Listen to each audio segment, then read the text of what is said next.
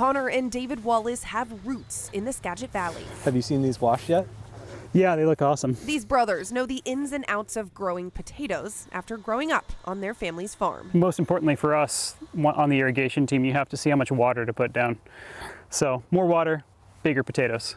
During the bulking season, potatoes need up to 1/4 of an inch of water per day, so irrigation is an ongoing concern, especially recently. Water is very important, yeah, and in this area it's actually becoming more important over time. I think even since we were little kids, we've seen the summers get hotter and drier in Skagit Valley. And I feel like it's not just increased demand for water, it's less predictable. So year to year, you could have heat waves or you could have tons of rain. And to make sure they get the perfect amount of water, farmers historically drive around and eyeball the irrigation systems. When things do go wrong in the middle of the night, if somebody's not there to see it, you wake up in the morning to a massive lake in the middle of your potato field, and that entire ½ acre to an acre is then flooded out and ruined. And that can be a huge hit. A ½ acre of potatoes could be worth $10,000 to $40,000.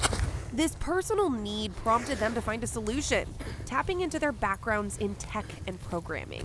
It was Dad saying, hey, we had tons of problem with fields flooding last year.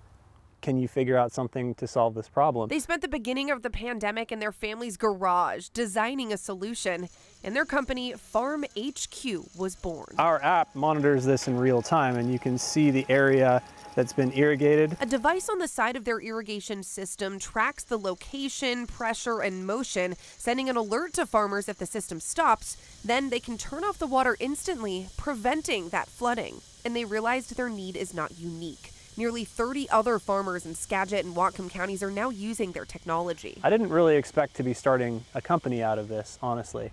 But when we had farms that were asking for it, it became clear that that's what we needed to do. Fixing a growing need, one farm at a time. From my perspective, the number one thing we wanted to do was make farmers' lives easier, make their work easier. For Environment Northwest, I'm meteorologist Leah Pizzetti.